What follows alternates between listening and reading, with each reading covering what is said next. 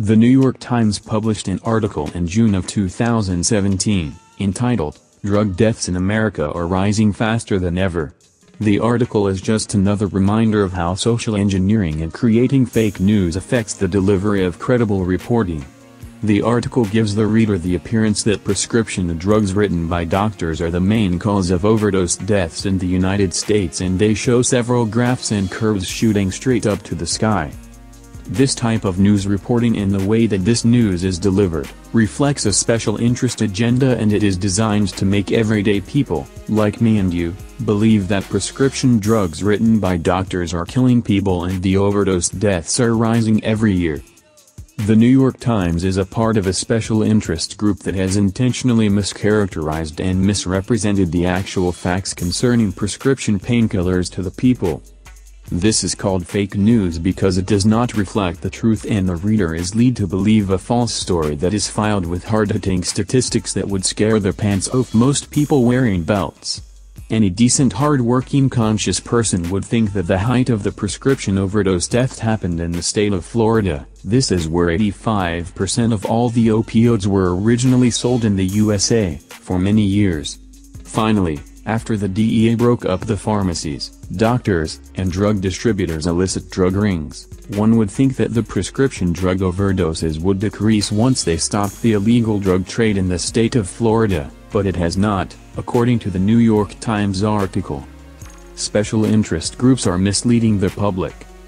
The Center for Disease Control, CDC, published a research article using government data on prescription overdose deaths in the United States. The CDC statistics blew the New York Times published fake news out of the water. The CDC reported that there were 22,000 overdose deaths in the United States in 2015 from prescription drugs, which were up from 19,000 in 2014.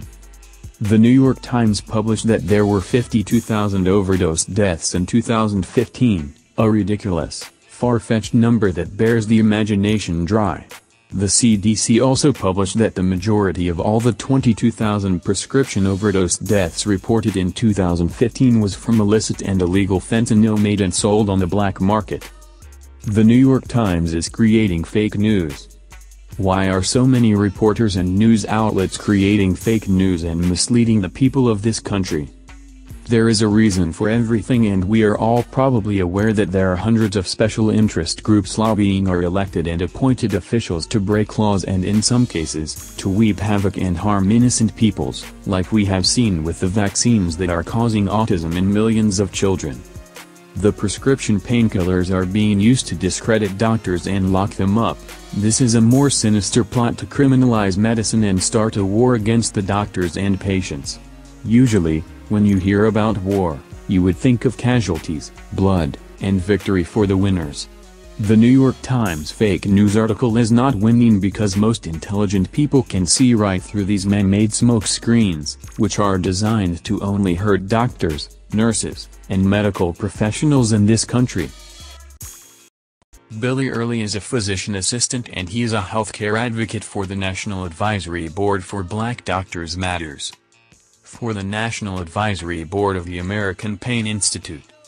For the World Sickle Cell Federation and Humane Treatment of Chronic Sickle Cell Patients, and you can hear and read Billy's latest editorials and writings at www.doctorsofcourage.org.